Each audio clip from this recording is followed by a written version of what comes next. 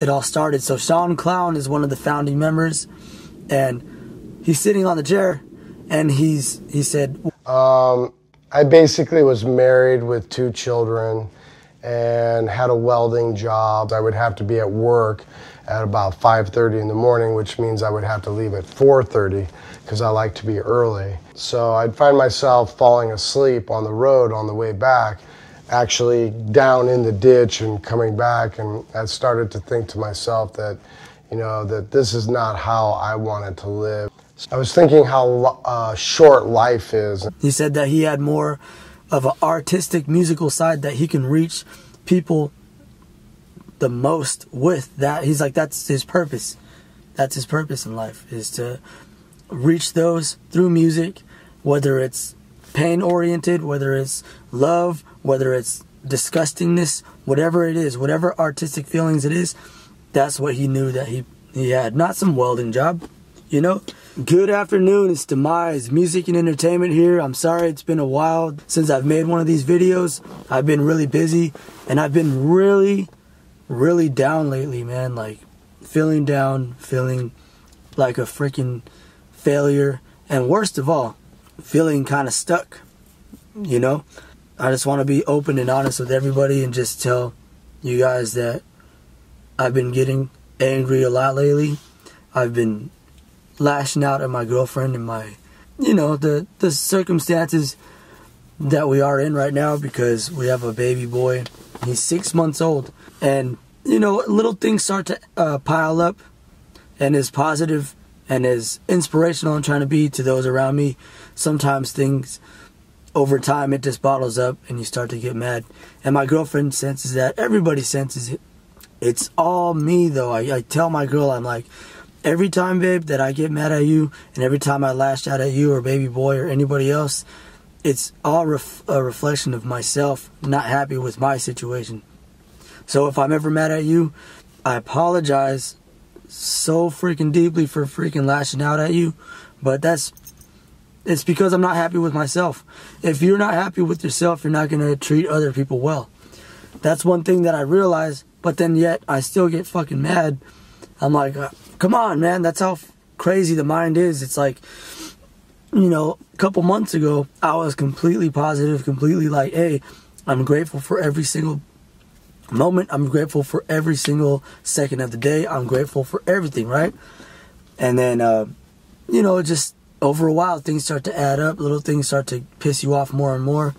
And, you know, I feel like a complete ass wipe when I do that type of stuff, you know. And I grew up around some arguing and stuff like that when I was a kid with family and stuff like that. So I know how it feels to freaking have that type of environment, and it's not the best environment. It sucks.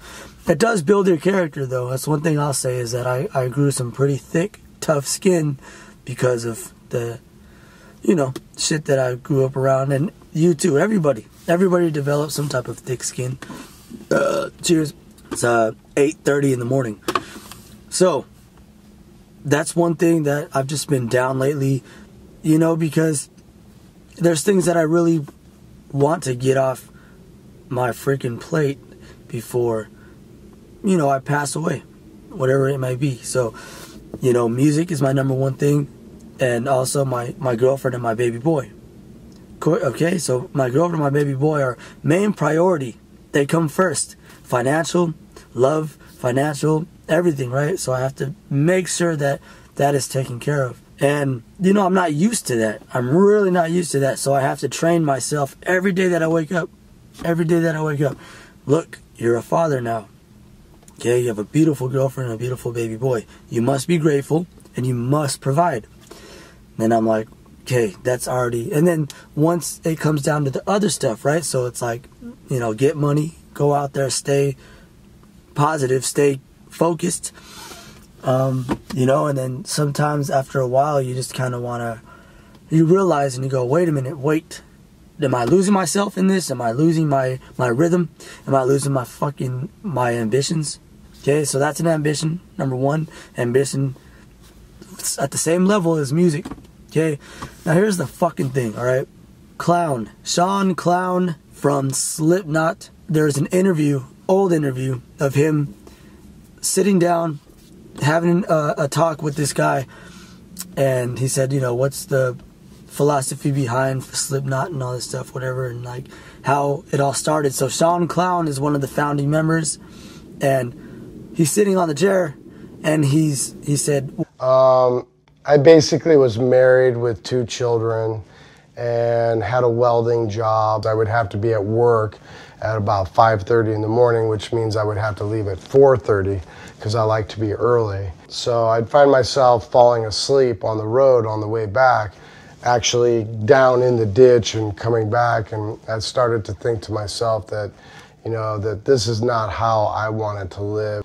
I was thinking how short life is. He said that he had more of an artistic musical side that he can reach people the most with that. He's like, that's his purpose.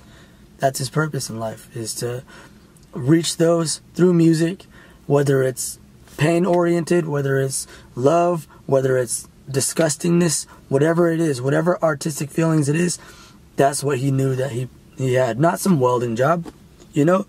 And he said that he told his wife, look, I'm going to start a band. I'm going to have people coming over.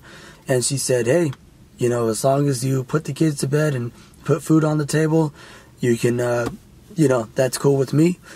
And when I heard that, I was just I'm so glad I watched that, because Shawn Clown already had a wife and 2 kids. So for him to have that already and then go out, and he's like, no, you don't understand, babe. I'm gonna start the biggest band in the fucking world. And she's probably just like, okay, whatever, yeah. And then you see it grow. Now Slipknot, they perform all over the world.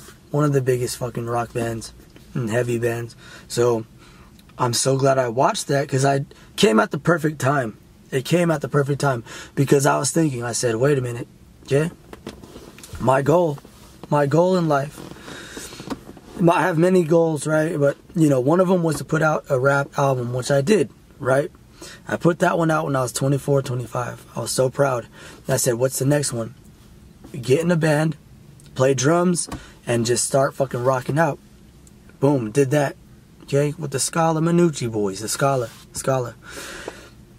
Other goal is visceral remembrance, VR. So what that is like a very artistic, at times heavy, at times melodic, at times slow, a lot of pain, a lot of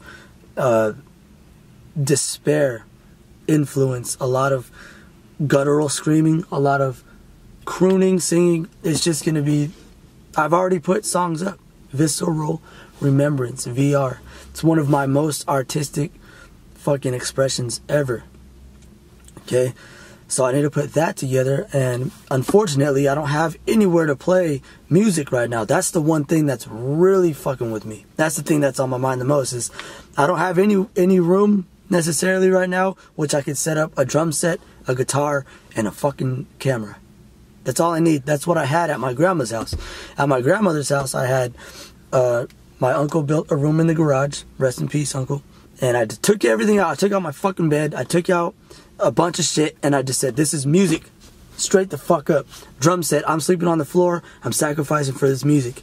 Okay? And I had all the Scala boys in there. I had other people who wanted to jam in there. I recorded my rap album in there. I would fucking sleep on the floor, and I would look at my drums and be like, all right, let's get up. And I had a job as a cook. And before I'd go to work, I'd knock out a fucking song for VR, or I'd practice drums or some shit. And if my cousins wanted to play some drums or music, I said, go ahead, you can play. Just don't fuck with my drums. Just play them, don't tune them or detune them. So that's the thing. That Shawn Clown interview came at the perfect fucking moment. He put it in perspective from his point of view. He already had a wife and 2 kids, and he was working a welding job that he hated. I don't know if he hated it, but he said this is not the way he wants to live his life. Told his wife, I'm going to start the biggest band in the world. He's like, okay. Now, that is extreme. That's Slipknot right there. My goals are to put out some more Demise stuff. Okay, I want to put out some more Demise rap music, a couple more music videos, and then after that, I will live off the fruits of my labor from the Demise stuff. I'll kick back, relax, let the views grow, let the people talk, let the people ask me what was going through my mind when I made it, and hopefully they can relate.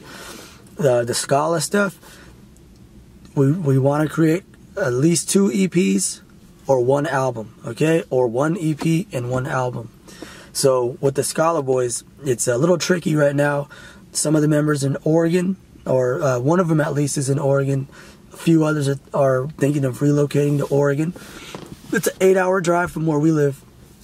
So that's going to get kind of tricky, but it's going to really test our commitment to this music. Okay? And it'll bring a more mature sound because we're going through more mature stuff. I have a kid now. One of them's in Oregon. All of us have to really independently think about this and come together. But it's a brotherhood, man. Scala is a fucking brotherhood. I love you guys so much.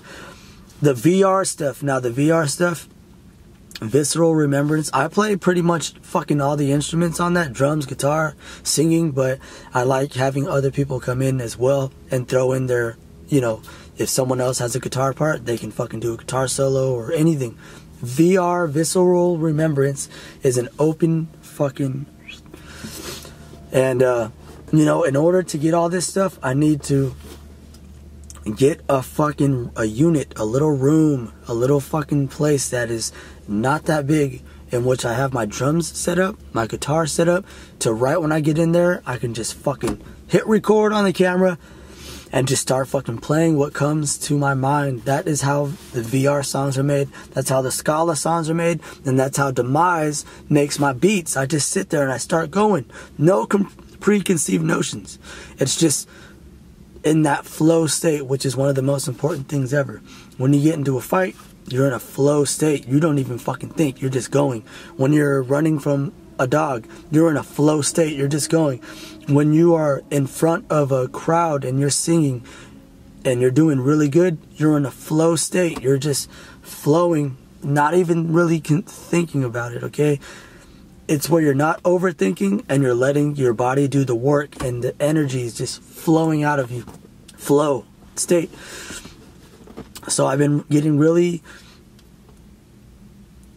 pissed off lately and really uptight because of the fact that I don't have that musical outlet as readily available as I once did, and I need to get it again.